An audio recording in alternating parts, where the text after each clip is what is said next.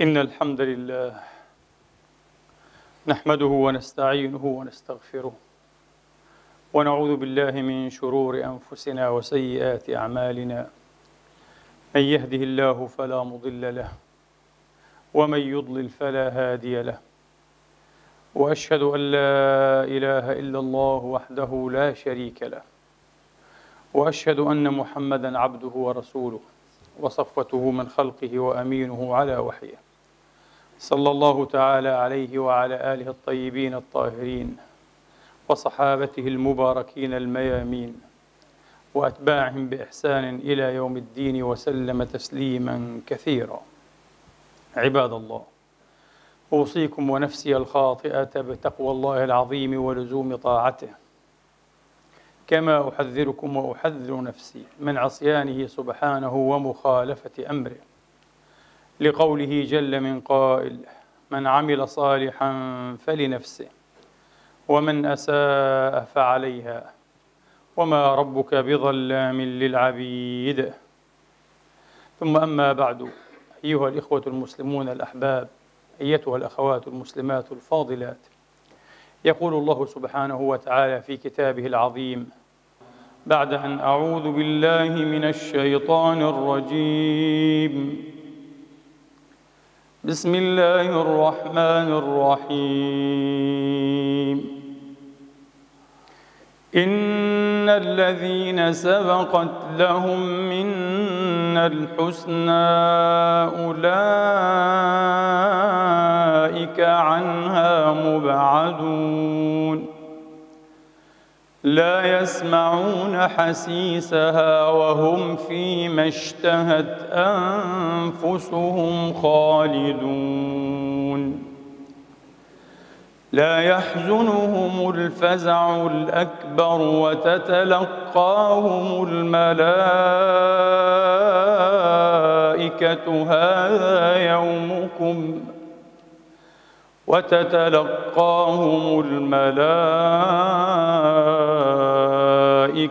هذا يومكم الذي كنتم توعدون. يوم نطوي السماء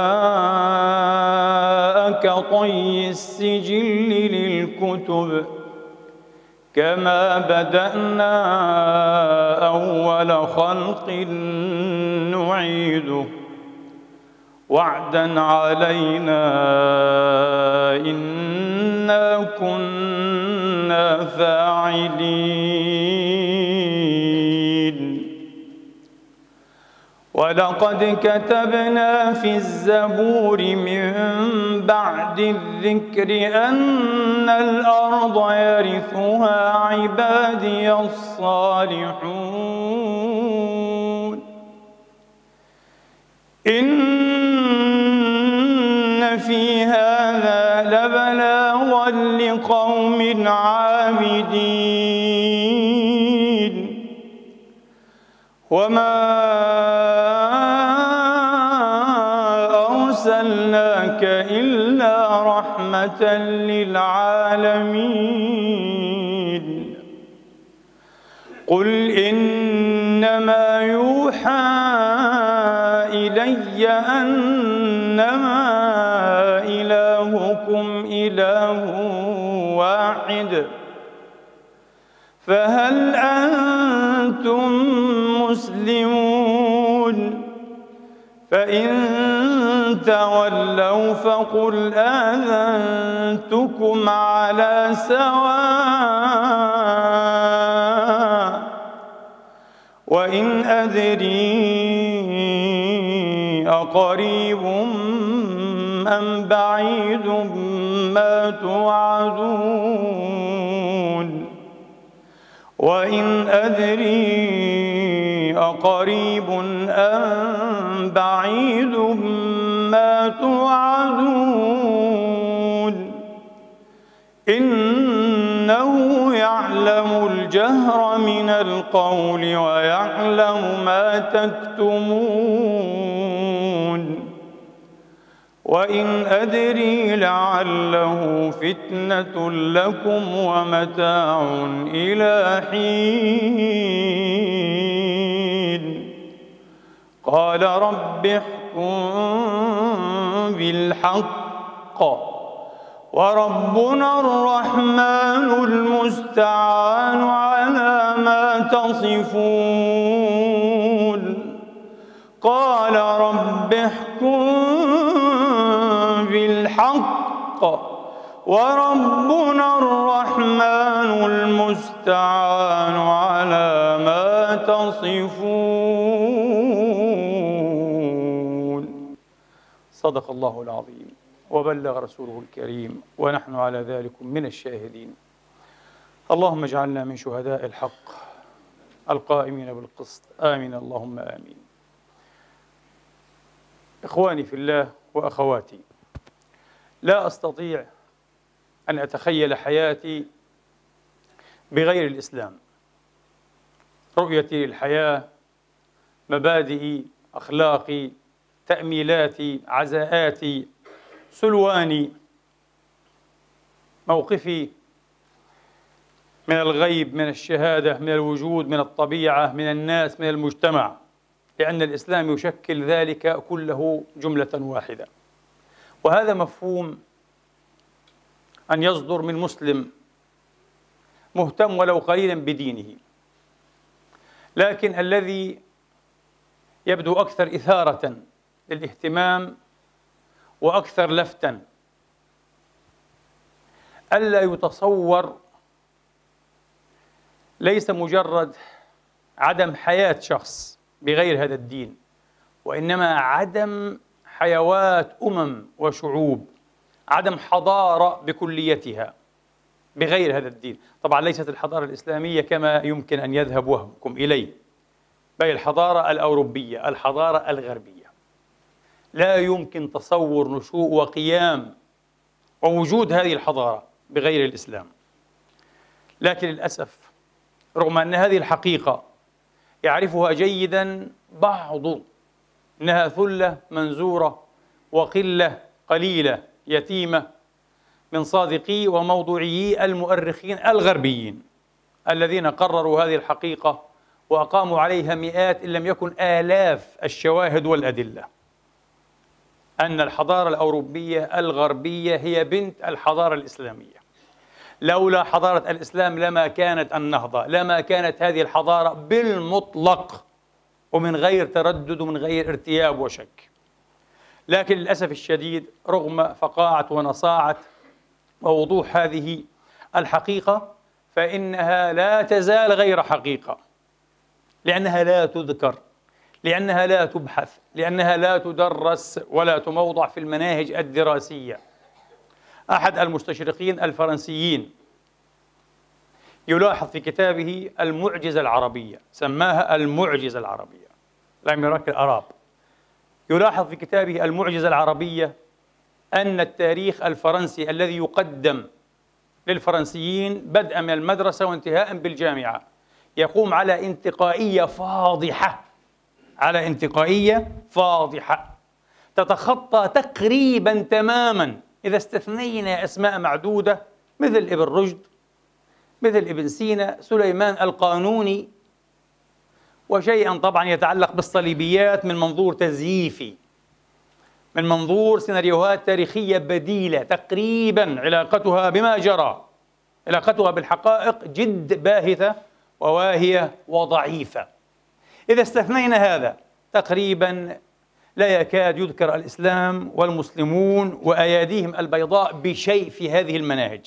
يقول هناك فجوة، قال فجوة كبيرة مهولة يتم تخطيها ليصور التاريخ الغربي أيها الإخوة على أنه تقريبا امتداد سلس باستثناء مراحل من الخمود، من النعس، من التعب اعترته، ثم واصل بعد ذلك امتداده، فهو امتداد طبيعي منطقي سلس للتراث الإغريقي والروماني إلى أن نصل إلى عصر النهضة ومشارف العصر الحديث. هذا هو ما علاقة العرب، ما علاقة المسلمين. طيب، لماذا نبحث هذا الموضوع؟ لماذا نبحث هذا الموضوع؟ ليس فقط من أجل أن العقد الأخير أو العقود الأخيرة إن شئنا الدقة شهدت بعض المصنفات وبعض الكتابات والدراسات الغربية الجادة جدا والمنصفة إلى حد بعيد، التي نطقت بالحقيقة وكسرت مؤامرة الصمت. نطقت بالحقيقة وكسرت مؤامرة الصمت. مؤامرة صمت عمرها أيها الإخوة زهاء 8 قرون، شيء لا يكاد يصدق. 8 قرون، لأن أوروبا في المتوسط بقيت تلميذة متواضعة بسيطة، لكن ليست وفية بل جاحدة منكرة للحضارة الإسلامية وللمسلمين. نصف ألفية، رقم مذهل. 500 سنة أوروبا تتلمذ علينا.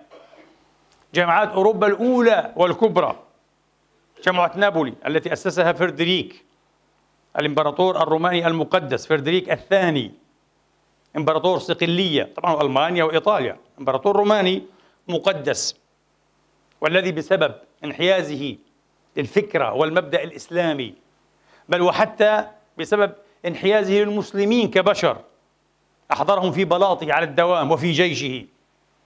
كان هناك له جيش مسلم، جيش متكامل تقريبا من المسلمين الذين يصلون الأوقات ال5 في الجيش، يكبرون ويشهدون لله بالوحدانية ولمحمد بالرسالة، وعنده حريم كحكام العرب. عنده محرم أن يتزوج 2 أصلا، هو عنده حريم.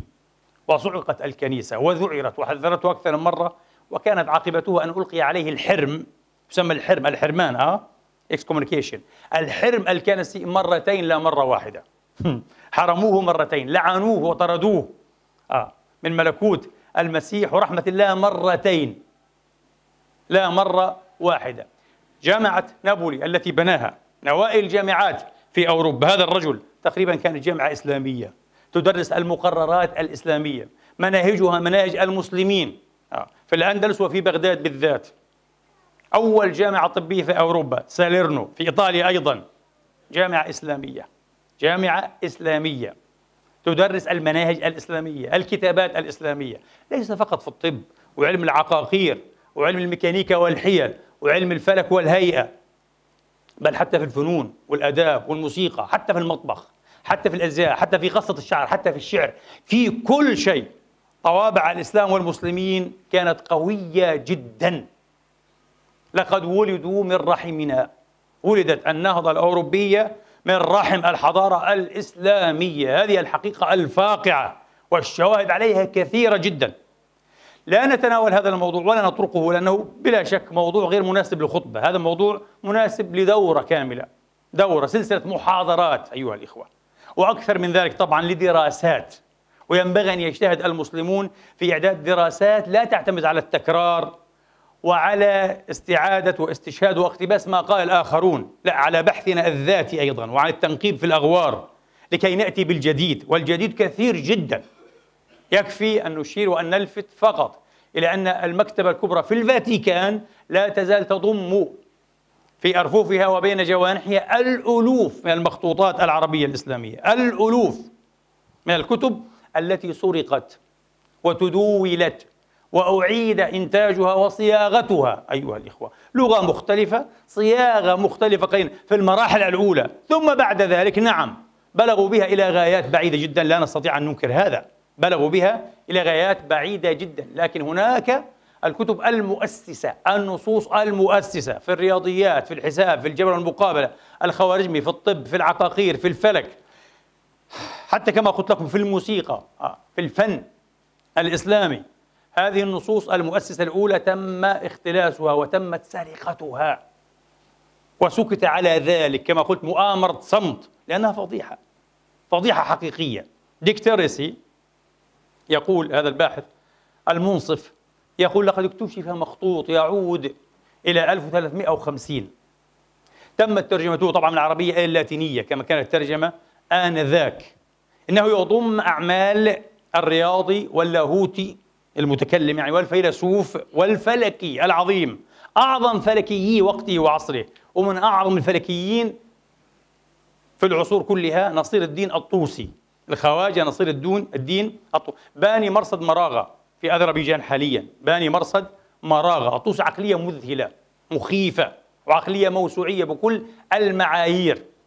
وهذا الرجل كان أحد الفلكيين المسلمين الكبار الذين سجلوا نقودهم أي انتقاداتهم العلمية الدقيقة على بطليموس ونظريته المسماة بمركزية الأرض، نظرية مركزية الأرض جيوسنتريك ثيوري، التي ترى أن الأرض هي مركز الكون، وأن الشمس والنجوم والكواكب السيارة كلها جميعا عند آخرها تدور وتلف حول الأرض، جيوسنتريك ثيوري. هذا العالم الكبير شأنه شأن أبي عبد الله البتاني، شأن أيضا ابن أبي الحسن الشاطر الدمشقي الفرضي المؤقت المؤذن والعالم الفلكي المذهل. هؤلاء سجلوا نقودا قوية ودقيقة جدا وقدموا نظريات بديلة. هناك مزدوجة الطوسي، نظرية شبه متكاملة هي التي ألهمت وأرشدت القس والعالم الفلكي الشهير نيكولاس كوبرنيكوس، الذي تنسب إليه أعظم ثورة علمية. كل ثورة علمية بالذات وفكرية تشبه بالثورة الكوبرنيكية، كوبرنيكيان ريفولوشن. يقول لك أي ثورة كوبرنيكية في الأخلاق، ثورة كوبرنيكية في الاقتصاد، ثورة كوبرنيكية في علم الأحياء، لأن أصبحت أيقونة الثورات العلمية. الثورة الكوبرنيكية هي أيقونة الثورات العلمية. ديكتيريسي يقول لما اكتشف هذا المخطوط، طبعا هو قبل إيه؟ قبل نيكولاس كوبرنيكوس بزواء 150 سنة، وهذا المخطوط مترجم وأصله العربي محفوظ. قارنا بين الطوسي ومزدوجة الطوسي وبين نيكولاس كوبرنيكوس، حتى البيانات والرموز الهندسية هي ذاتها.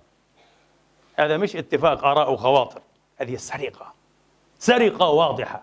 هذا الآن بدأ يقال، لكن يقوله كما قلت لكم ثلة قليلة من مؤرخي الفكر والعلم في أوروبا وفي العالم الجديد، لأن مؤامرة الصمت لا تزال أيضا مستمرة. حاول أن يكسرها هؤلاء لكنها مستمرة. ما ينبغي أن يقال هذا، ترتعد فرائصهم من أن يقال هذا.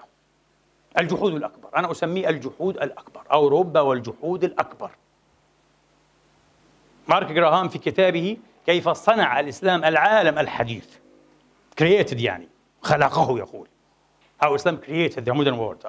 كيف خلق، كيف صنع، كيف شكل الإسلام العالم الحديث، وقد ترجم هذا الكتاب المهم. يقول مارك جراهام، يقول يختم كتابه المنصف والممتع اللاذ، يقول من كثرة ما أخذنا عنهم صرنا ننكر أننا أخذنا عنهم أي شيء، لأن الذي أخذناه عنهم ليس شيئا يسيرا. هذه جملة أعجبتني جدا، جملة تقريبا تضع أيدينا أيها الإخوة على المفتاح النفسي، على المؤشر النفسي لتحليل هذه الظاهرة الجحودية، ظاهرة الإنكار المرضية بشكل مرضي، خلافا تماما للمسلمين. سبحان الله يا أخي، المسلمون عندهم آداب، هذه آداب قرآنية، هذه آداب محمدية، آداب العدل. المسلمون القيمة المطلقة في دينهم. قبل فترة يسيرة جرى بيني وبين أحد الفضلاء نقاش عن القيمة المطلقة في الإسلام. القيمة المطلقة في الإسلام كقيمة، قلت له العدل كقيمة، العدل، وبالعدل قامت السماوات والأرض كما يقول المسلمون، وينسبون هذا إلى رسول الله. والسماء رفعها ووضع الميزان. الله علل تبارك وتعالى لإنزال الكتب وإرسال الرسل بالبينات. لماذا؟ قال ليقوم الناس بالقسط، قال عشان العدل. ومن العدل أن ينسب الشيء إلى صاحبه وأن يعزى الفضل إلى أهله.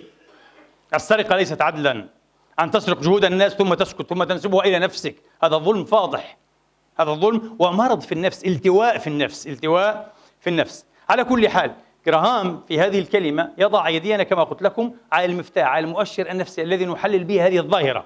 لو كانوا أخذوا، اقتبسوا، استشاروا، سرقوا شيئا قليلا يمكن أن يعترفوا به. لماذا؟ لأن لديهم الكثير الذي يثبت الاستقلالية والشخصية. نحن أبدعنا الكثير وأخذنا القليل، لا بأس، هكذا هو الشأن البشري، هكذا هي طبيعة الثقافات والحضارات، تتلاقح، تتثاقف، تتلاقى، تتبادل التغذية والمساعدة والمعونة. لكن أن يأخذوا تقريبا كل شيء وأن يؤسسوا كل شيء على أساس إسلامي، على أساس عمل المسلمين، هذا شيء فاضح. يشعرون هنا بذوي الشخصية، بذوبانها، أنه لا شخصية لهم. على ماذا أسستم أنتم؟ إذن هم بدأوا من حيث انتهينا فقط. إذن كأنهم استمرار الحضارة الإسلامية. لولا المسلمون لما كانت أوروبا، مستحيل لما كانت أوروبا. والعجيب جدا، وهذا فصل غريب، دائما أيها الإخوة ما ينكر أو ما يسكت الأوروبيون عن فصل في تاريخهم الأقوامي، إنه الغزوة المغولية أو الغزوات، سلسلة الغزوات المغولية لأوروبا. من منكم سمع بهذا؟ وهذه سلسلة مريعة ومخيفة. المغول لم يغزوا فقط خوارزم وإيران والعالم الإسلامي الشرقي، لا لا لا، قبل ذلك هم غزوا أوروبا. بدأوا بروسيا طبعا أيها الإخوة، أوراسيا، بدأوا بروسيا، بلغاريا، وبعدين جاءوا على المجر وبعثوا البعثات الاستكشافية للنمسا، ولم يكن في النمسا ولا في ألمانيا أي شيء يمكن أن يحول دون تقدمهم المدمر الكارثي. أيام جنكيز خان قتلوا فقط في غزوة واحدة 200,000 من الروس، 200,000 من الروس. في 6 سنوات بعد ذلك 1221 سنة 1221 وبعد ذلك ب6 سنوات تقريبا دمروا روسيا وساهموا في تأخيرها لمئات السنين المقبلة، وتقدمت أوروبا وكانت روسيا لا تزال في الحضيض. دمرها المغول تدمير كامل والعياذ بالله، كما فعلوا في بغداد، تدمير كامل. ثم أتوا إلى هنغاريا وكانت معركة موهي. إذا سألت أي هنغاري أي مجري قل له ما هي الكارثة الكبرى في تاريخكم، إذا كان يعرف تاريخه وبالحال يعرفون هذا يقول لك معركة موهي بخجل. ما معركة موهي؟ يسكت على هذا، قال لك معروف في التاريخ الغربي يسكت على الغزوات المغولية لأوروبا. لماذا؟ واحد يقول لي طبعا واضح أنه عندهم عقدة التفوق، superiority، عقدة التفوق، عقدة العظمة، أننا دائما نحن متفوقون ودائما لا شيء يهددنا حقيقة ونتغلب على كل تهديد، نحن المنتصرون، نحن الظافرون. إلى حد ما صحيح، لكن ما هو أكثر صحة تعرفون لماذا؟ لأن الذي أنقذهم أيضا من الغزوات المغولية التي لو استمرت لانتهت أوروبا، لما كانت أوروبا، هو العالم الإسلامي. ولذلك الآن بدأنا نسمع بعض المؤرخين الغربيين يصدحون بالحقيقة المتألقة، يقولون لولا عين جالوت. إيش عين جالوت يعني؟ 1260 في القرن الثالث عشر الميلادي، يعني الملك المظفر قطز رحمة الله تعالى عليه وطيب الله ثراه وذكره، هذا الذي وقف الغزوة المغولية على الشرق الإسلامي.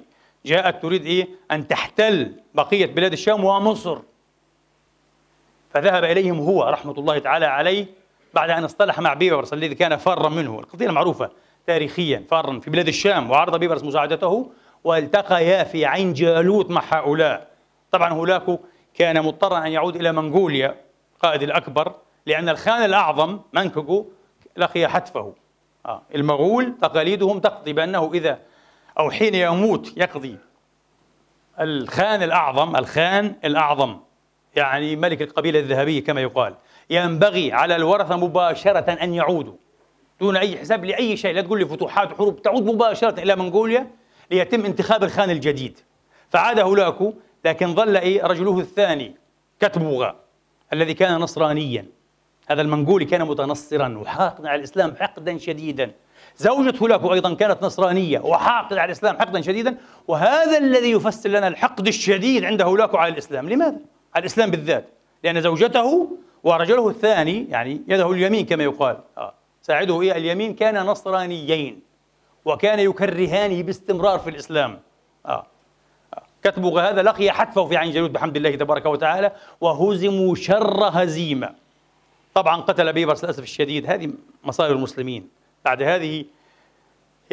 هذا النصر المظفر، هذه الكرامة الكبرى للمسلمين وللعالم. يقتل بيبرس قطز في الطريق ويستولي على حكم مصر. ولكن يعلم أيها الإخوة أن أحد ملوك المنغول الكبار قد أسلم، فصار يحرضه على أخيه المنغولي، وكذا يعني لم ينتهي القرن حتى تفككت إمبراطورية المنغول بالكامل تقريبا، لم تعد قوة مرهوبة ونجت أوروبا. الآن يقول المؤرخون الأوروبيون المنصفون بفضل المسلمين، لأن الخطة كانت تقضي بأن ينتهى من العالم الإسلامي ثم نعبر من جديد إلى أوروبا لكي نأتي عليها بالكامل. هذا هو نداء الله. إنسونت الرابع البابا البريء يبعث إلى الخان الأعظم في وقته بعد هلاك جنكيز خان يدعوه ويتألف قلبه، يستألفه، وبعث له هدايا فاخرة ثمينة، ويقول له على لسان سفيره مبعوث رسوله: قل له البابا يقول إنه يتمنى ويرى أنك سوف تعرف طريق الهداية وتتعمد على يديه. فيرد عليه الخان الأعظم: لو كان البابا يعرف مصلحته ومصلحة شعوبه لدخل تحت لوائي مباشرة وجاء يقدم فروض الطاعة والولاء، لأنني أنا صورة الرب على الأرض، والرب هو الذي يأمرني بأن أفتح العالم. هذا كان اعتقاد المغول يعني أنهم منذورون من القدر الإلهي لفتح العوالم، فكان لابد أن تفتح أوروبا، وكانت سهلة تماما أمامهم كما قلت. يعني أنجزوا ما عجز نابليون في وقته وهتلر في زمانه عن إنجازه. غزوة مظفرة لروسيا في الشتاء، نجحوا. المغول نجحوا لأول مرة. نابليون عجز عن ذلك تماما، هتلر عجز تماما وتحطم في روسيا أمام الجنرال الشتاء. المغول نجحوا في ذلك. جنكيز خان وورثة جنكيز خان، هذا لا يذكر. الآن فهمنا لماذا لا يذكر، لأنه يقول لهم للمرة الثانية.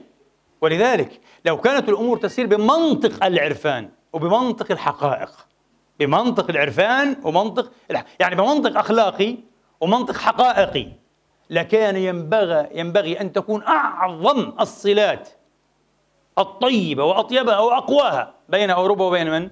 المسلمين. يقول: أنتم أعظم الناس فضلا علينا.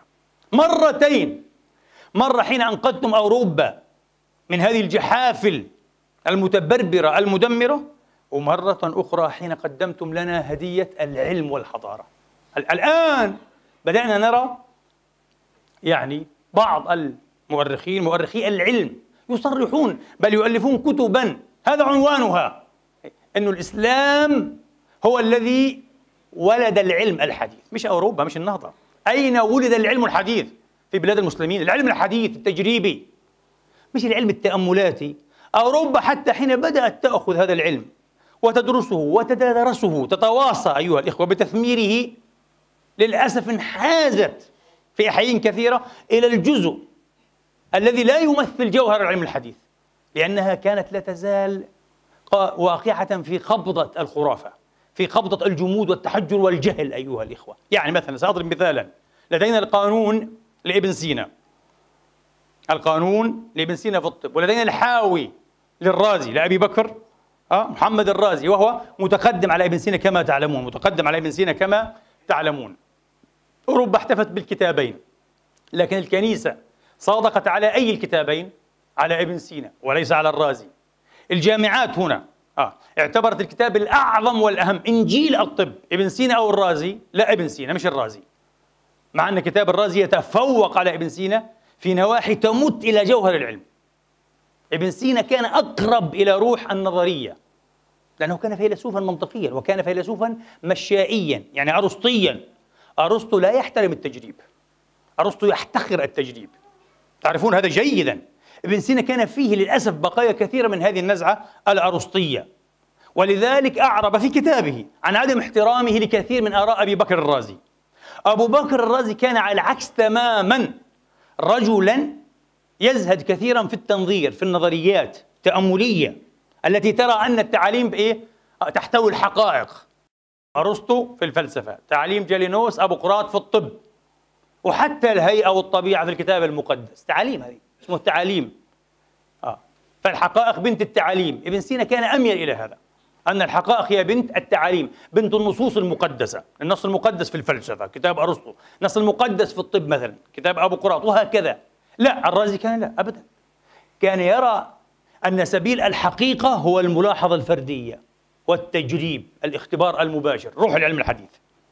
ولذلك ميزة الحاوي الذي يعتبر فعلا خلاصة موسوعية لكل الطب إلى وقته، الطب الإسلام العربي، الطب اليوناني الأبوقراطي الجالونيسي، الطب الهندي والطب الفارسي، كله في الحاوي الذي ترجم إلى اللاتينية وبقي يدرس 500 سنة، درس لكنه لم يكن الكتاب الأول. القانون كان الكتاب الأول، وظل يدرس في بعض الأصقاع إلى القرن 18، لكن ككتاب رئيس إلى القرن 16، وفي بعضها إلى القرن 18.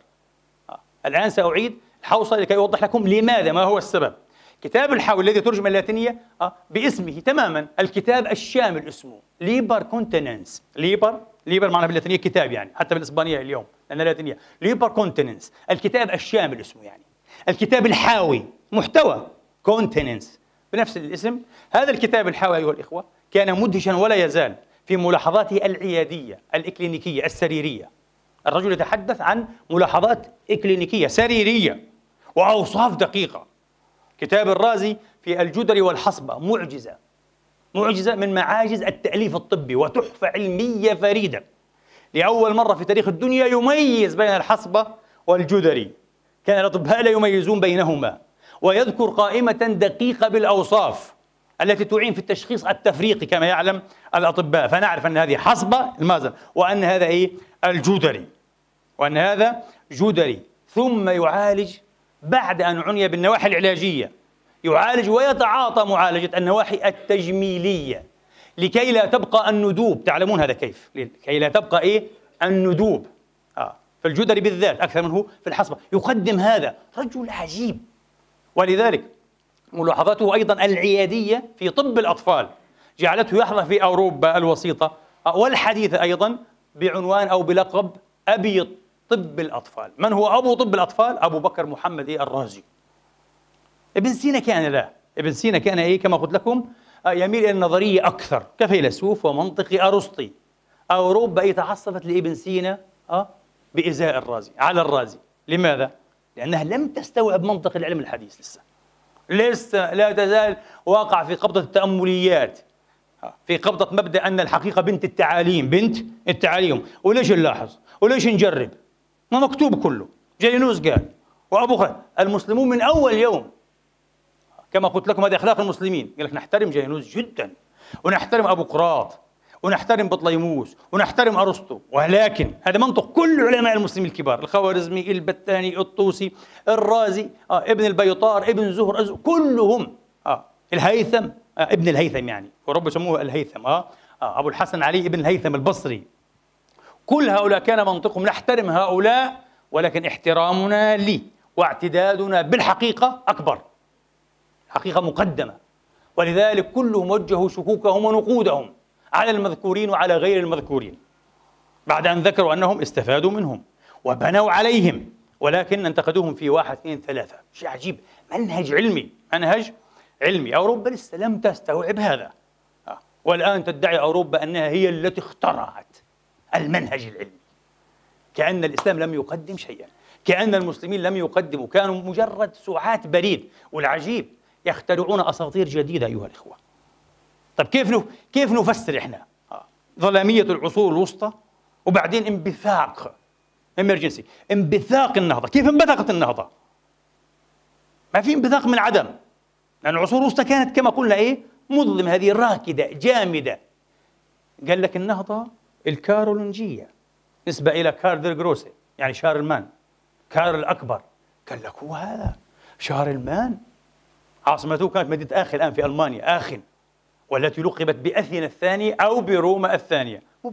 مبالغة كبيرة، لا تستحق أن تكون لا روما ولا أثينا، آخن شارلمان. كلام فارغ، سنقول كيف الآن، كلام فارغ.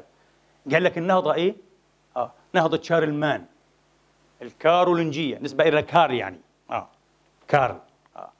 الكارولنجية هذه النهضة هي التي وصلت بين التراث الإغريقي الروماني وبين الغرب الحديث كما نراه الآن. هو هذا، والمسلمون لا دور لهم. والله لو بعث كارل الأكبر هذا أو شارلمان من قبره لكذب هذا السيناريو بالغ السذاجة والتسطيح، سيقول هذا كذب. أنا شخصيا لم أكن منشئ نهضة، أنا كنت أعلم أين هي النهضة وحاولت أن أصل حبلي بحبالها. ألم تقرأوا أنني بعثت إلى هارون الرشيد المعروف في الأدبيات اللاتينية بآرون ملك العرب؟ يقول لك آرون ملك العرب، يعني هارون الرشيد. الرشيد بني أول مستشفى في العالم في التاريخ، مما يدين لنا به الغرب يا إخواني. فكرة المستشفى كما نعرفه الآن كلنا، فكرة المستشفى كبناء أيها الإخوة معزول ومكيف ومعتنى به ومحدد، وفيه طواقم الأطباء والممرضين وأساليب للعلاج والإنقاذ إلى آخره، اختراع إسلامي صرف، معروف. هذا من اختراعاتنا، من اختراع المسلمين، من اختراعات المسلمين. أما أوروبا قال لك الأغنياء والنبلاء والبارونات والدوقات، الديوكس هذول كل هؤلاء عندهم فلوس وعندهم مرتبات وعندهم حيثيات. يعني هؤلاء طبعا بفضل حيثياتهم وبفضل فلوسهم نقودهم كان يمكن أن يحظوا بماذا؟ ببعض العلق وبعض جراحة الحلاقين. الطب كان طب الحلاقة تماما كما في بعض القرى العربية الآن المتخلفة. يمكن لحد الآن في بعض القرى والأنجاع البعيدة عن الحضارة وعن الإشعاع العصري، الحلاق عنده الشنطة هذه وبطهر الأطفال الصغار، بيعمل لهم ختان وبيعالج أشياء كثيرة.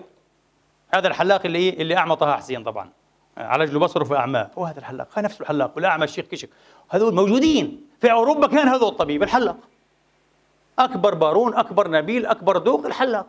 والحلاق عنده المشارط والأشياء السخيفة، هذا غير معقمة طبعا وبمعلومات بسيطة جدا أقرب إلى الجهل، ومع علق في بعض البواتق والعلا. بالعلق هذا يضع لك العلق في أكثر مكان في جسمك، وهذا منتهى المراد من رب العباد. هذا الطب في أوروبا. هارون ملك العرب يبني مشافي. أبو بكر الرازي هذا كان مديرا لمستشفى بغداد، حتى حين أرادوا أن يبنوا هذا المستشفى. شوف العبقري التجريبي أبو بكر الرازي. ولذلك الآن الجامعة الفرنسية تدخل في تمثال نصفي من الرخام، تقرأ تحت مكتوب الرازس. مين الرازس هذا؟ أبو بكر الرازي. يعرفون من هو الرازي هذا، إيش فضل هذا على العالم وعلى الطب وعلى العلم التجريبي وعلى المنهج، مش على فقط العلم ذاتي، على المنهج، على منهج العلم. رازس أبو بكر الرازي إيش فعل؟ رآه الناس يقوم بأشياء غير مفهومة.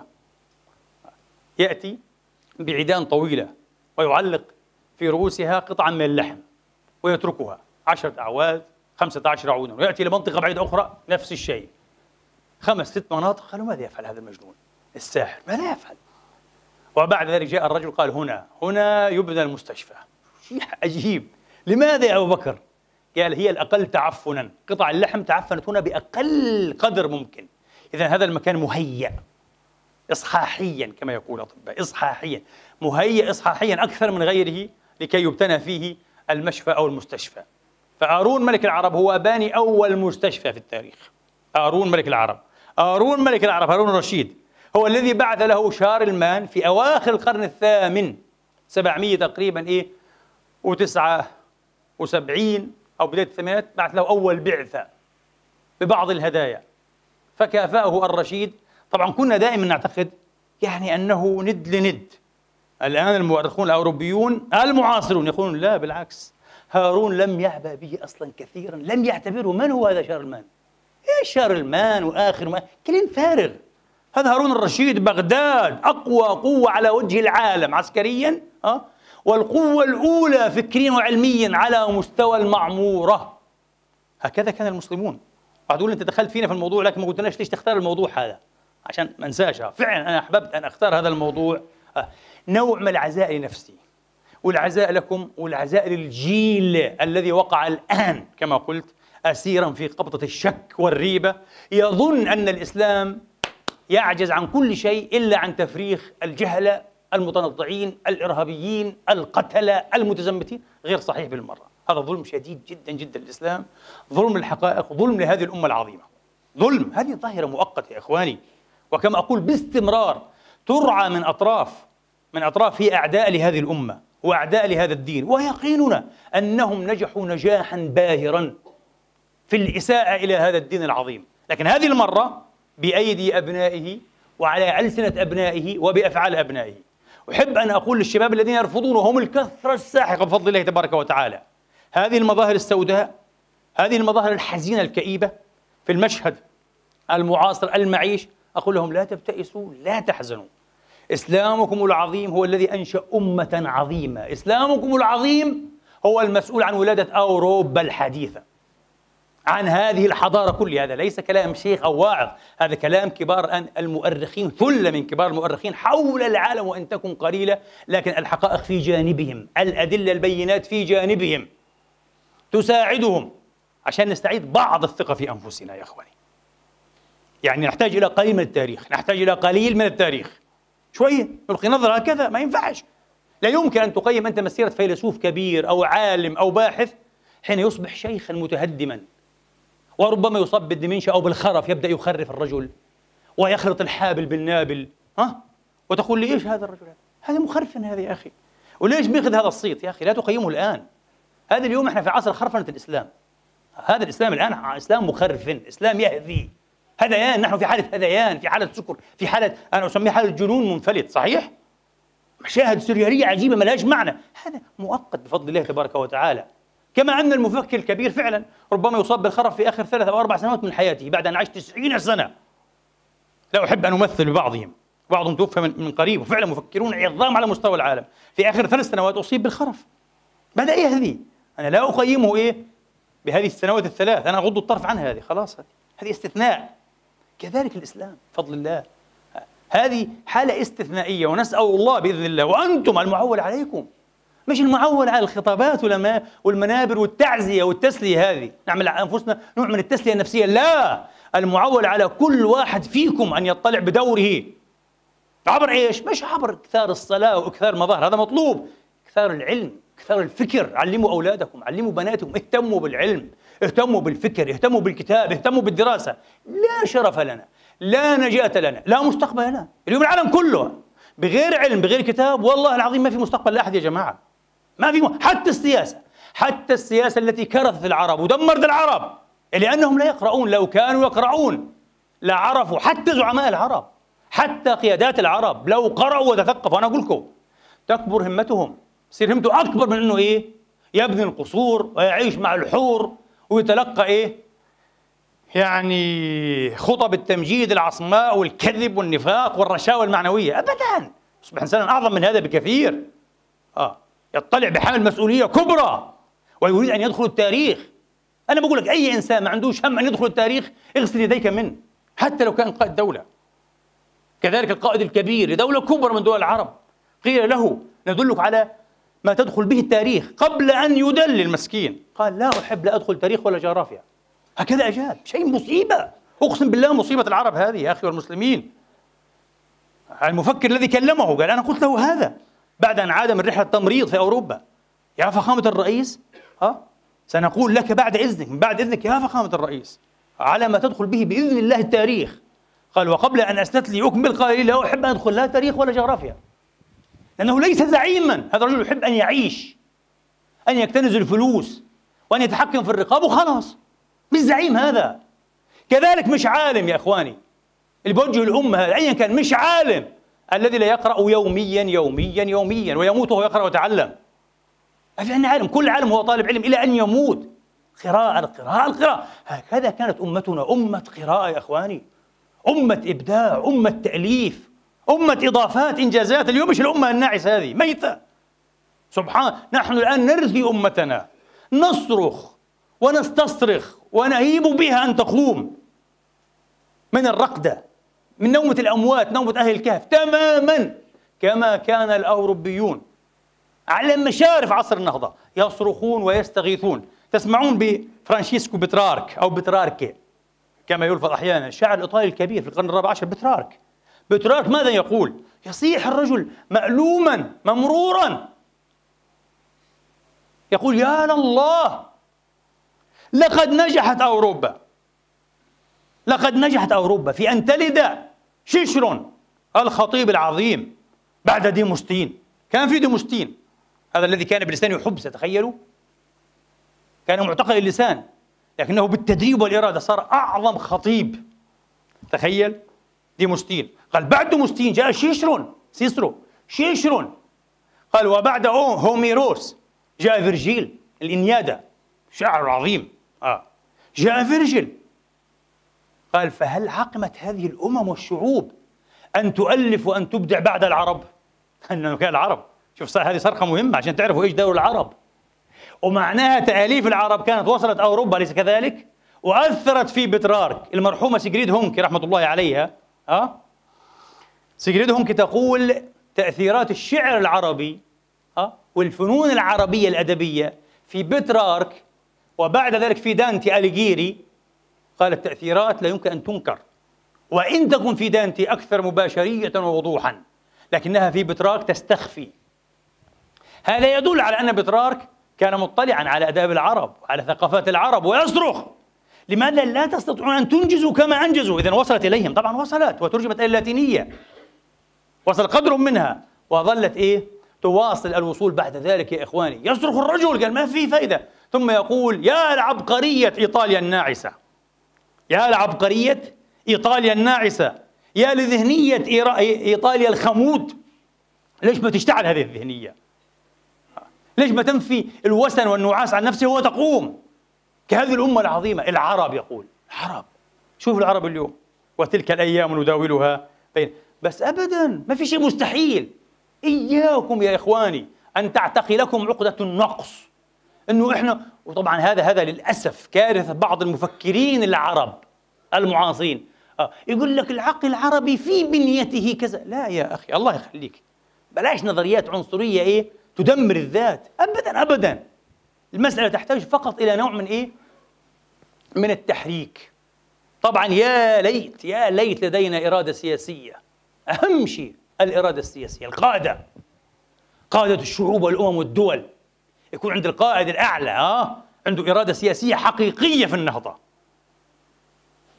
أنا الآن أتيتكم من الشيشان، وأكيد حين تسمع الشيشان تقول: الشيشان البلدة التي دمرتها الحرب. دمرتها، نعم، أحالتها إلى فحم. الآلة الروسية أحالت الشيشان إلى فحم، كتلة فحم. الآن الشيشان جوهرة يا إخوان. أنا أزورها تقريبا ل4 مرات على التوالي، كل سنة هي أعظم وأجمل من السنة التي سبقتها. شيء عجيب. تبنى العمائر الشاهقة الكبرى على أحدث طراز إلى جانب المساجد في الوقت ذاته.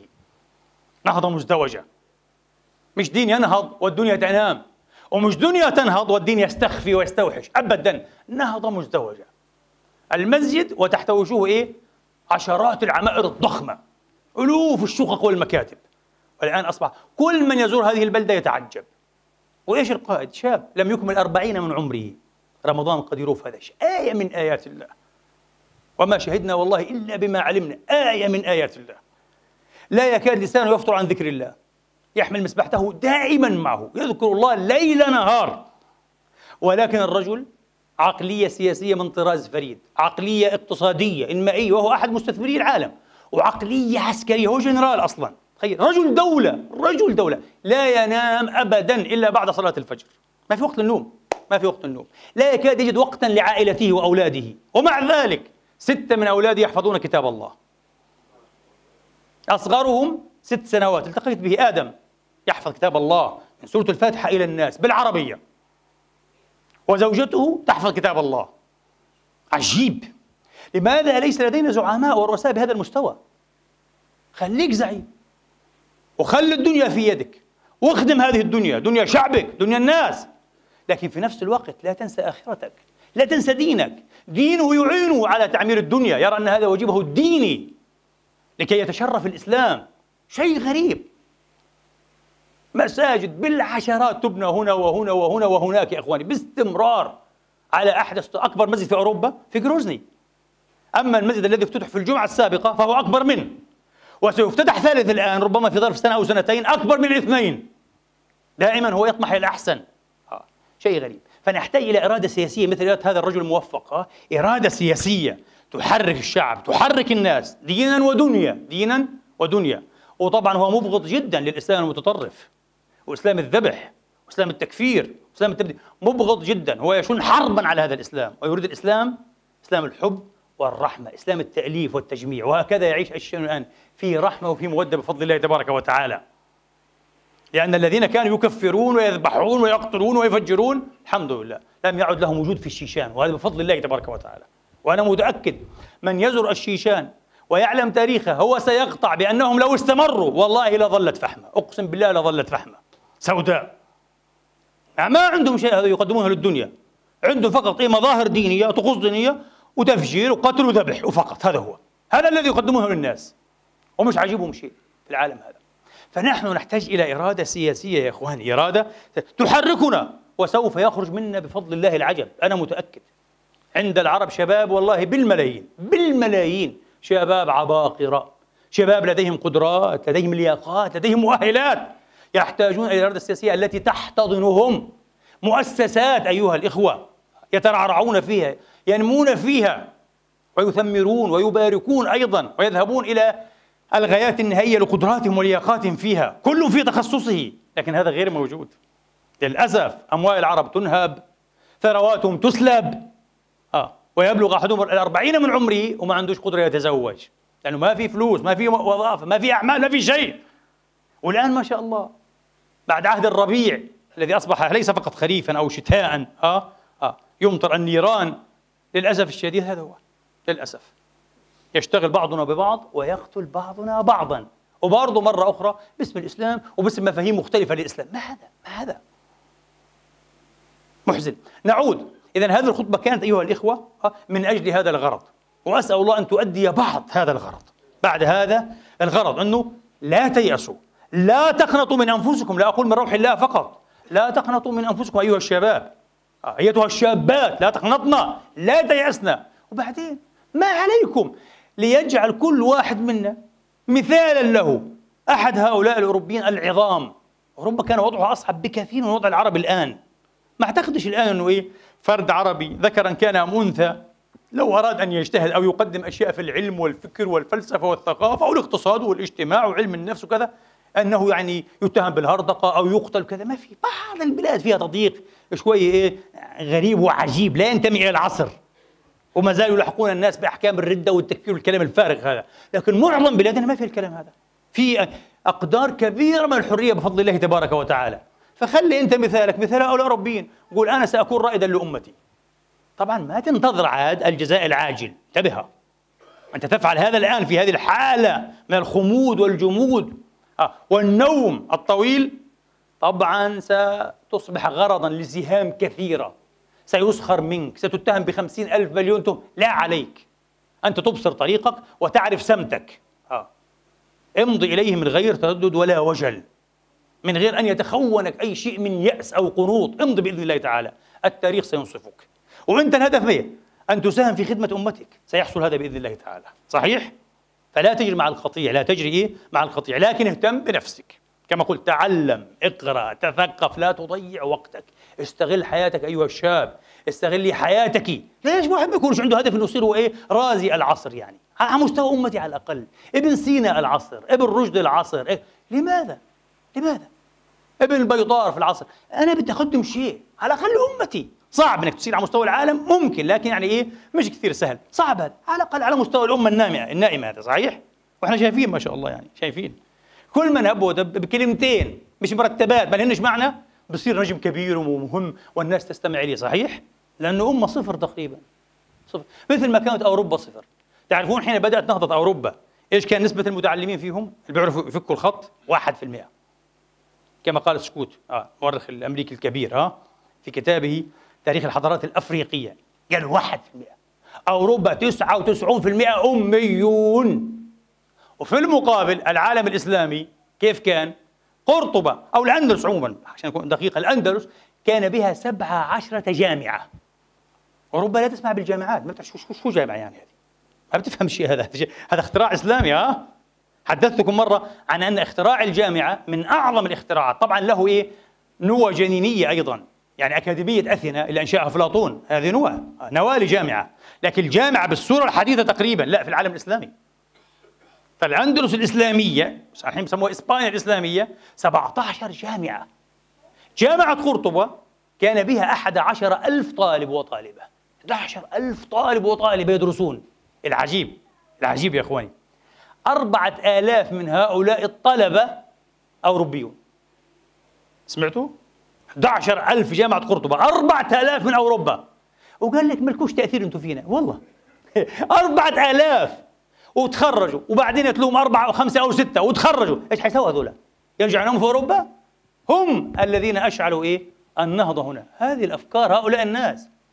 تسمعون بجيربرت دي أوليراك، جيلبرت من أوليراك، سيلفستر الثاني، يعني البابا سيلفستر الثاني في القرن 11. هذا جيلبرت اسمه من أوليراك. هذا تعلم في قرطبة قبل أن يصير بابا. رجعوا بعد شوي صار البابا سيلفستر الثاني، يحفظوا اسمه جيربرت من أوليراك، سيلفستر الثاني تعلم في قرطبة ورجع. ألف بعد شوي كتاب الاسترلاب، جنن أوروبا فيه. الاسترلاب آلة إعجازية، نجمة معدنية هكذا تقيس أيها الإخوة أبعاد القمر والشمس والنجوم، وبتحدد المواقع العالمية بدقة مذهلة، وأصبحت آلة لا يستغنى عنها في الملاحة وفي الفلك وفي المساحة. وهذه الآلة ألهمت الفكر الإسلامي أن يؤكد على أن الأرض ليست مسطحة ممددة بل مكورة، وبهذا ساهموا في قياس محيطها وقطرها. أبو الريحان البيروني يقيس محيط الأرض بفارق، تعرفون كم فقط؟ 50 ميل فقط. دقه يعني قاسه بدقة شديدة، أخطأ فقط في 50 ميل. هذا الاسترلاب معجزة. العرب كانوا يسمون الاسترلاب جوهرة الرياضيات. جوهرة لولا الرياضيات ما في استرلاب طبعا. الرياضيات العربية، قال لك النظام العشري، مش النظام الروماني الإغريقي في العد 7 أحرف. شيء ممل جدا جدا ومعقد. حين أتلو عليك أي رقما صعبا تكتبه بهذه الأحرف، كيف تكتبه؟ شكله معقدة. كيف عمليات الضرب عاد والقسمة؟ طبعا انسى موضوع الجذور، عاد جذر تربيعي وجذر تكعيبي، انسى، مستحيل مع الأحرف ال7 الرومانية هذه، يستحيل. جاء العرب بالنظام ماذا؟ العشري. صح، أصول هندية، لكن طوروه وقدموه هدية لأوروبا، وأسسوا وبنوا على على النظام العشري هذا عمارة رياضية مذهلة مخيفة. الرياضيات العربية الصفر نفس الشيء، أصول هندية، لكن الذي قدمه وبعجه العرب وسموه السفت، ومنها كلمة زيرو، زفت زيرو، من كلمة السفت. سفت معناها الشيء الفارغ، أنه كان يرمز إليه بدائرة فارغة، مثل 5 الآن بالعربي 5، هذا الصفر، وسموه الصفر. صفر صفر من الصفر العربي، هذا الصفر دوره معروف في الرياضيات. العرب قدموا هذا وبنوا هذه الآلة المعجزة الاسترلاب. عرفتها أوروبا عن طريق سيلفستر بعد 100 سنة. 100 سنة أوروبا لا تسمع بالاسترلاب، والعرب يتمتعون. وقدم إلى أوروبا كأعلى وجوه وثمرات التقنية العلمية على الإطلاق، تقنية العلوم الاسترلاب.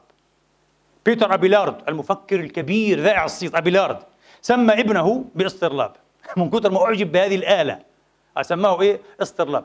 لكن سيلفستر الثاني، البابا سيلفستر الثاني جربرت هذا، ماذا قدم أيضا؟ درس سنوات في قرطبة، مش بس الاسترلاب، لا، قدم لهم الفقه المالكي.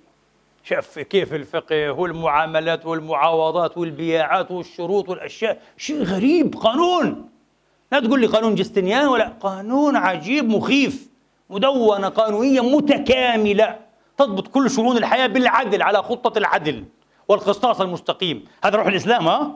درسوا تماما، تفقه بالفقه المالكي. طبعا لم يقل لهم هذا فقه المسلمين وهو فقه رجل اسمه مالك بن أنس، إمام دار الهجرة، إنما قال لهم هذا اسمه القانون الروماني الجديد. شوف الكذب يا أخي، قال القانون الروماني الجديد. إن شاء الله سأخطب فيكم خطبة أنا عن تأثير الفقه الإسلامي في القوانين الأوروبية، لكن من ناحية تأصيلية تاريخية. كيف؟ يعني سأفصل هذه الجملة في خطبة طويلة بإذن الله. شيء مدهش محير، سماه القانون الروماني الجديد، وظل يتنامى ويشتغل عليه إلى أن انتهى بالقانون المعروف بقانون نابليون. قال قانون نابليون، قانون نابليون هو، وبعدين صدر إلنا هذا. صحيح؟ قوانين الفرنجية هذه. لذلك في ناس مستغربين يقول لك يا أخي ماذا القوانين الفرنجية؟ يا أخي كثير منها يتطابق مع الشريعة. ما هي بنت الشريعة يا رجل، بضاعتنا ردت إلينا، يا ويلتنا والله العظيم. وعقدة النقص هذه تخنقنا، عقدة النقص تخنقنا. لو كان هؤلاء لديهم قوانين فعلا أصيلة متفردة لا علاقة لها بالمستورد من عندنا لدمرنا بالكامل، لتخلينا عن كل شيء احنا معناها بعقدة النقص هذه. لكن الحمد لله نقلدهم في قوانينهم. معظم هذه القوانين تتطابق مع الشريعة لأنها بنت الشريعة. بضاعتنا ردت إلينا، بضاعتنا ردت إلينا. قال لك القانون الروماني الجديد، وأصبح بعدين قانون نابليون. هذا سيلفستر. 17 جامعة كما قلت لكم، جامعة قرطبة وحدها كان فيها 4000 طالب أوروبي. لما فردريك الثاني الإمبراطور الروماني المقدس عمل جامعة نابولي، ما فيه، استعان بأساتذة مسلمين، واحد في الطب، واحد في الفلسفة، واحد في العلوم. وضعوا المناهج كما قلنا على طراز مناهج بغداد، وكانوا يدرسوا ويخرجوا الطلاب، وبعدين لما خرجوا جيلا يمكن أن يطلع بالمسؤولية انسحبوا وعادوا كل واحد إلى بلده وكملهم. حدثونا عن جامعة نابولي، عن جامعة ساليرنو، أول كلية للطب في العالم الأوروبي، مناهج إسلامية محض يا أخواني، مناهج إسلامية محض كانت هنا. حدثونا كيف دخل أرسطو إلى الغرب الأوروبي. أرسطو كان ملعونا هنا، ممنوع أرسطو. أفلاطون أهلا وسهلا به، تعرفوا عشان نظرية المثل الأفلاطونية أقرب إلى الروح الغربية المسيحية، بس أرسطو ممنوع. المسلمون هم الذين صدروا أرسطو إلى الغرب الأوروبي. إرنست رينان يقول ألبرت الكبير، من هو المفكر ألبرت الكبير هذا؟ هذا اللاهوتي العظيم، أستاذ توماس الأكويني أو توما الأكويني، أستاذه ألبرت الكبير، يقول إن ألبرت الكبير يدين بكل شيء لابن سينا، ما عنده شيء. وألبرت الكبير يعني إلى وقت قريب طبع زهاء 40 مجلدا من أعماله، كان معروفا بكثرة التآليف. رينان يقول يدين بكل شيء لابن سينا، هو مجرد عالة على ابن سينا، وقال لك ملناش تأثير. وأما توماس الأكويني، واحد يقول لي مين توماس الأكويني؟ القديس سينت هذا من أكوينس. توماس الأكويني هذه يا أخواني هو أبو الفلسفة المسيحية المدرسية، سكالاستيك، هو هذا هو المؤسس تقريبا لهذه الفلسفة المدرسية التي أصبحت بعد ذلك هي الوصية على التفكير الكاثوليكي في العالم الغربي. توماس الأكويني تلميذ ألبرت، وألبرت تلميذ ابن سينا، لكن كما يقتبس أحيانا هذا توماس الأكويني ابن سينا، يقول إرنست رينان فإنه أيضا يدين بكل ما قال لابن رشد. أنا لدي الخلاصة اللاهوتية وقرأت الكثير منها بفضل الله. فعلا ابن رشد بصياغة أخرى، ابن رشد بوجه مسيحي. الرسومات الأوروبية، الرسومات بينس يعني، الرسومات الأوروبية أيها الإخوة كانت تدرك هذا بخصوص النسخة الإسلامية للفكر. كانت تدرك أنه لا يمكن التعرف مثلا على أبوقراط إلا إسلاميا، لا يمكن، لأن المسلمين لم يترجموا أبوقراط فقط، بل أحيوه وأعطوه أبعادا جديدة، الطب الإسلامي. ولذلك في كتاب طبع في القرن الرابع عشر، أول كتاب يؤلفه أوروبي في الجراحة، فيه رسومات. في إحدى هذه الرسوم ترسيمة يعني أو الترسيمات يظهر أبوقراط يدرس تلاميذه برداء عربي وعمامة. يتساءل المؤرخون لماذا اختار الرسام الكاثوليكي الأوروبي أن يصور أبوقراط برداء عربي وعمامة، إشارة إلى فضل العرب، وأنه لولا العرب ما عاش هذا الطب ولا اندثر. الإمبراطور زينو في أواخر القرن الخامس أغلق مدرسة إديسا اللي هي بسموها الرها، يعني أديسا الرها، تعرفون الرها في بلاد الشام الكبرى كانت. أغلق مدرسة أديسا أو الرها للطب الأبوقراطي، قال ما بدنا طب، بتعارض مع الإنجيل. وبعده بأقل من نصف قرن يغلق جستنيان أكاديمية أثينا لأفلاطون، انتهى كل شيء. الآن أوروبا ما فيها لا طب ولا فلسفة ولا أي شيء، ولا لهم علاقة بالشغلات هذه. وهرب الطلاب إلى جندي شابور، باليونانية العرب يسمونها جندي سابور، ولكن لم يتقدم الطب هناك، حاولوا فقط أن يحافظوا عليه. ثم جاء الإسلام وإذا بالطب أيها الإخوة والفلسفة ينبعثان من جديد وبعنف شديد. ولذلك يقول بعض هؤلاء المؤرخين المنصفين لولا المسلمون وما قدموه لكان على أوروبا أن تبدأ لا من حيث بدأ العرب، بل من حيث بدأ اليونان والهنود، من الصفر. ستبدأ من الصفر. نرجع للنهضة بتاعت شارلمان. قال لك شارلمان هو الذي وصل بين التراث الكلاسيكي ومهد الطريق لليوناردو دافنشي ونيكولاس كوبرنيكوس. شارلمان. وصدق الأوروبيين هذه الأسطورة السخيفة كما قلت لكم الساذجة التي لن يصدقها شارلمان لو بعث حيا. بعث للرشيد والرشيد بعث له بهدايا تحف عجيبة غريبة ليس لها نظير في أوروبا. ولكن في قمة هذه التحف تقف الساعة المائية الميكانيكية، بعث له ساعة جننته، حتى بعض الذين كانوا معه في البلاط فروا مذعورين، ظنوا أن بها جنا. ساعة بتعمل حركات، وفي كل وقت وقت الصلاة بيطلع 12 فارس بيظهروا وبيقفوا في الزجاج الأمامي إلها وبتتحرك لحالها ايش هالتكنولوجيا هذه؟ هذه ساعة الرشيد. ساعة مائية ميكانيكية أعطاها لشارلمان. وبعدين الرشيد عاش في إمبراطوريته اليهود والنصارى والمجوس والغنوصيون، يعني اللا أدريون، وفلسفات الهند وفلسفات فارس وفلسفات الكل عاش آمنا على إيه؟ على قاعدة لا إكراه في الدين. لكن شارلمان ذهب إلى السكسون يدخلهم في النصرانية، أباد منهم ألوف الألوف. ما عندهم، ما في حضارة. حضارة ماذا؟ بعدين السؤال الآن، إذا شارلمان هو أبو الحضارة هذه ومهد للرنسانس والنهضة، وطبعا هو مات متى؟ مات رجل 814 يعني في أول القرن التاسع. يعني في عندنا زهاء 5 قرون كاملة أو 6. جميل جدا. هذا بعث التراث ووصل حاضر أوروبا بماضيها. جميل جدا. أين النظريات بعد ذلك؟ بدنا نشوف وين. هل في نظريات جديدة جاءت؟ هل في مؤلفات جديدة؟ هل في مخترعات جديدة؟ أبدا. عادت أوروبا تغط في نومتها، لم تقدم شيئا. غير صحيح.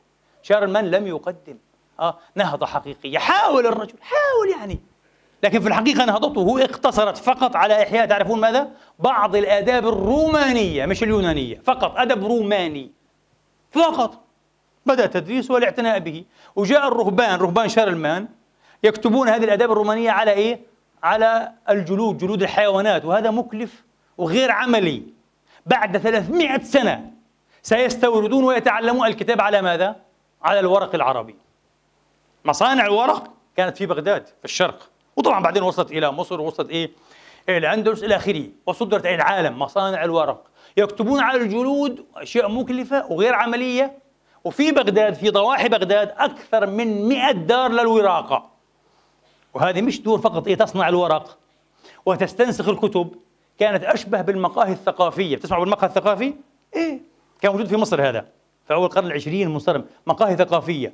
عرف في الغرب بالذات في فترة الحرب ما بعد الحرب العالمية الثانية مقاهي الوجوديين، الفلاسفة الوجوديون، خاصة سارتر وسيمون دي بوفوار، يجلسون في المقاهي. كانت دور الوراقة هذه 100 في بغداد وضواحيها أشبه بمقاهي ثقافية. يأتي الجاحظ أمثال الجاحظ ويجلسون ويتناقشون في شؤون الفكر المختلفة بحرية شبه تامة، أديان وأفكار وحضارات والورق. يقول إبراهيم يا إخوان، وهذه كلمة أنا لو قرأت العربي لما صدقتها لأننا نجازف، لكن حين قرأتها والحق ما شهدت به الأعداء الآخرون استغربت منها. يقول في ذروة النشر الإسلامي في بغداد العباسية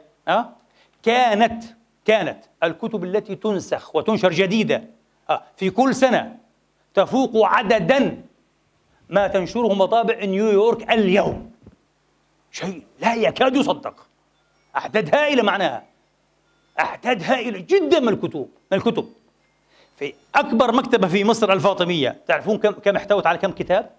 2 مليون كتاب، 2000 كتاب. وكانت أوروبا هنا تفخر بلاش. في القرن الرابع عشر كلية الطب في جامعة باريس، تعرفون كم كتاب فيها؟ 9. فقط 9 كتب. 9 كتب.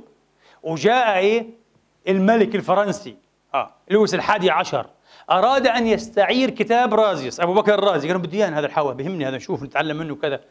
قالوا لا نعيرك هذا الكتاب، هذا أهم كتاب لدينا. قال أنا أريد وأنا الملك. قالوا ادفع غرامة كضمان، عفوا ادفع ضمانة كبرى، مبلغ هائل من الذهب، خليه عندنا عشان لو فقد الكتاب احنا بعدين نقدر ندبر واحد زيه. واضطر الملك لويس ال11 أن يدفع مبلغا ضخما من المال لكلية الطب في جامعة باريس علشان يستعير كتاب الحاوي لأبي بكر الرازي مترجم إلى اللاتينية. وإحنا مكتبة في مصر الفاطمية 2 مليون كتاب. باني الزهراء أيها الإخوة أنشأ مكتبة في مشفى في الأندلس، مستشفى، عملوا مكتبة طبية يقال بلغت الكتب فيها 500,000. شيء لا يكاد يصدق. صحيح؟ هكذا كنا، هذا هو الإسلام، هؤلاء هم المسلمون، وهكذا كانوا. كيف انقلبت الآية؟ انقلبت والله، انقلبت تماما، سبحان الله العظيم. اليوم العرب أقل ناس تقرأ، أقل ناس تترجم. حدثتكم قبل فترة، آخر إحصائية 2014 قال لك الأمريكي يقرأ 15 كتاب، 18 كتاب عفوا، الأوروبي يقرأ 15 كتاب في السنة، العربي يقرأ نصف صحيفة. وبارك الله في مرزة. كتير، نص صحيفة كتير يعني. انقلبت الآية. انقلبت وتلك الأيام نداولها بين الناس. هذا الحديث لا ينتهي يا إخواني، هذا الحديث لا ينتهي. من الصعب يعني إيه؟ يعني أن نبلغ فيه شيئا يرضي النفس، ولكن هي هتمات ويعني شذرات وإلماعات من هنا وهناك، لعل الله ينفع بها ويحيي ميت الهمم ويوقظ ويشعل خامد العزم، إنه ولي ذلك والقدر عليه. أقول قولي هذا وأستغفر الله لي ولكم فاستغفروه.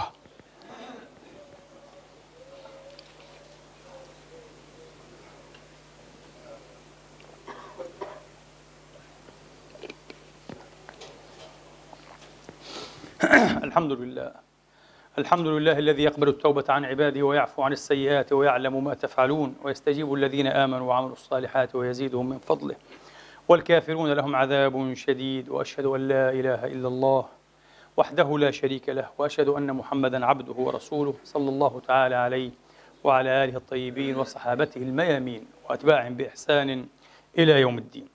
إخواني وأخواتي، وكما قلت لكم في مقدمة الخطبة، لقد تركت أيضاً طرز وأنماط الحياة الإسلامية في الحواضر الإسلامية التي كانت تعد الأكثر رقياً وتحضر على مستوى البسيطة في الأندلس التي تتبع الغرب في نهاية المطاف، تتبع إيه؟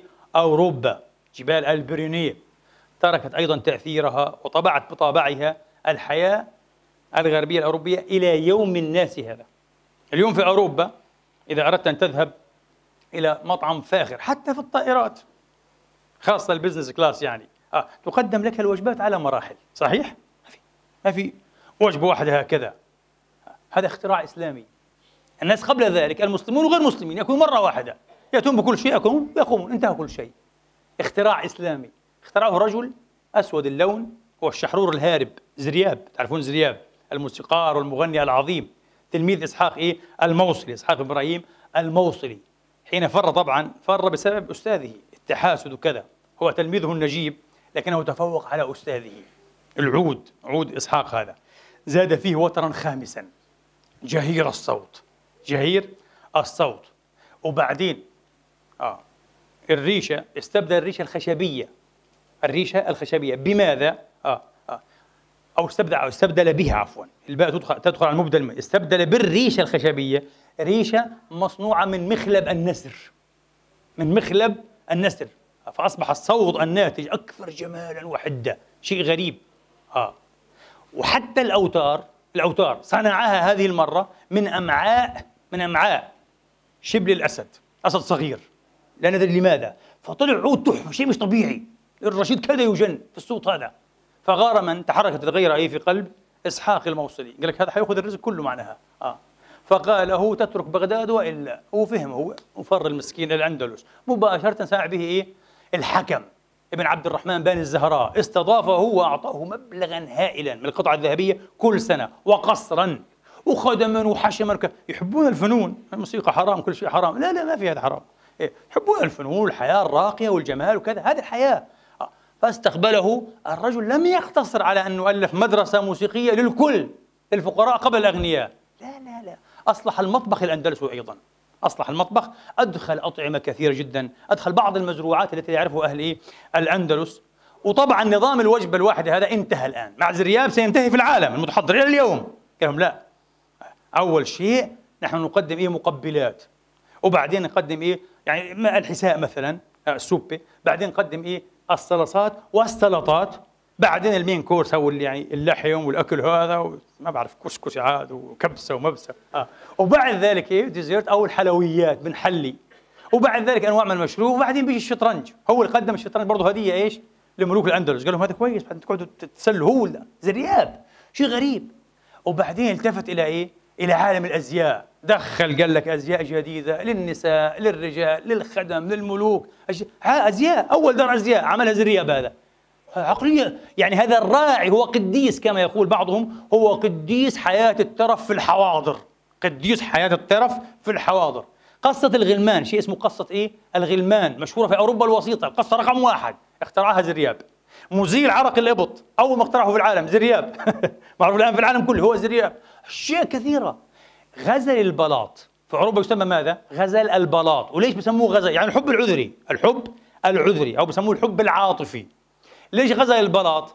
لأنه مستحيل أن تنشد هذه الأشعار وتتغزل بالكلمات أمام الناس، تقتل، كنيسة تحرقك على الخازوق، تخوزق مباشرة. لكن عند الملوك ممنوعون طبعا، والبارونات الكبار خاصة في البلاطات، المهم في البلاط بسموه غزل البلاط. وإيش غزل البلاط؟ غزل البلاط مهد للثورة على الكنيسة، ما رأيكم؟ مهد للثورة على الكنيسة، كما يقول العالم الأكبر في علم الأساطير جوزيف كامبل يقول إن غزل البلاط لم يكسر احتكار الكنيسة فقط للحديث عن العواطف، طبعا كسره مرتين بانتقاء نوعية الحديث وبانتقاء لغة الحديث. لغة الحديث كانت هي ماذا؟ اللاتينية تملكها الكنيسة وشعب غير متعلم كما قلنا.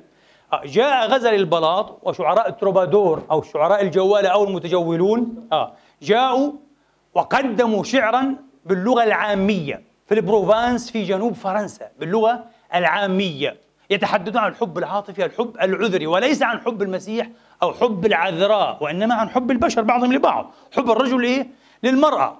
شعر ولادة بنت المستكفي في الأندلس، امرأة تتكلم في هذا. كتاب محمد بن علي بن داود الظاهري كتاب الزهرة وعرف باللاتينية في الحب العذري. كتاب ابن حزم طوق الحمامة في الألفة والعلاف. كتب كلها عرفت، طبعا ابن حزم مشهور في أوروبا بطوق الحمامة، ليس بالمحلى ولا بأي كتاب آخر، بطوق الحمامة. هذه كلها عرفت في أوروبا وأدت إلى ثورة على الكنيسة. حتى الثورة العلمية كما يقول جوزيف كامبل كانت بسبب غزل البلاط. للأسف طبعا نيتشه يقول غزل البلاط الحب العاطفي صناعتنا نحن الأوروبيين، تخصصنا. لا لا لا لا, لا. إنه صناعة مستوردة، صناعة إسلامية، ولدت في بغداد قبل أن تشهدها الأندلس والمصحيح، وفي الحجاز قبل أن تشهدها بغداد، وهذا معروف وتاريخه موثق لدينا بفضل الله، والأمثلة عليه بالمئات. واقرأوا الأغاني لأبي الفرج الأصفهاني.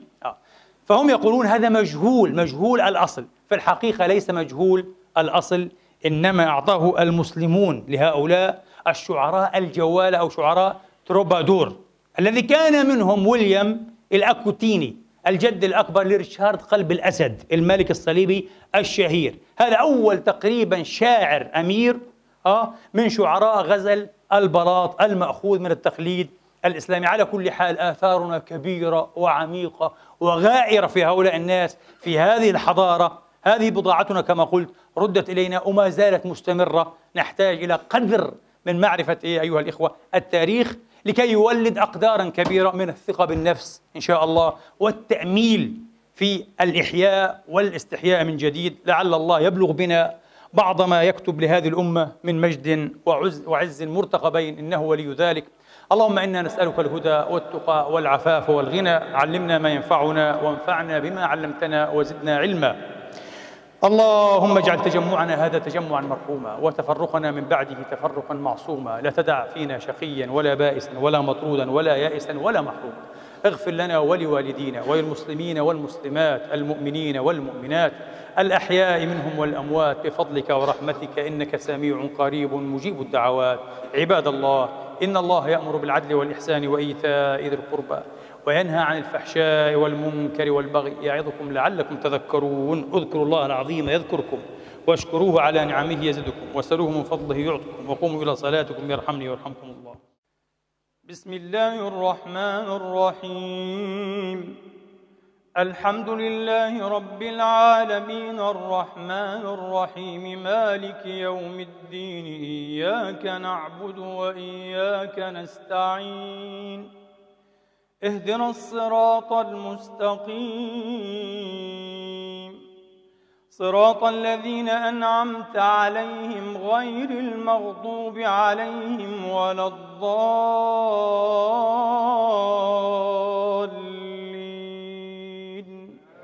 آمين. بسم الله الرحمن الرحيم. والضحى والليل إذا سجى ما ودعك ربك وما قلى، وللآخرة خير لك من الأولى، ولسوف يعطيك ربك فترضى. ألم يجدك يتيما فآوى، ووجدك ضالا فهدى، ووجدك عائلا فأغنى فأما اليتيم فلا تقهر وأما السائل فلا تنهر وأما بنعمة ربك فحدث. بسم الله الرحمن الرحيم. ألم نشرح لك صدرك ووضعنا عنك وزرك الذي أنقض ظهرك ورفعنا لك ذكرك فإن مع العسر يسرا إن مع العسر يسرا فإذا فرغت فانصب وإلى ربك فارغب.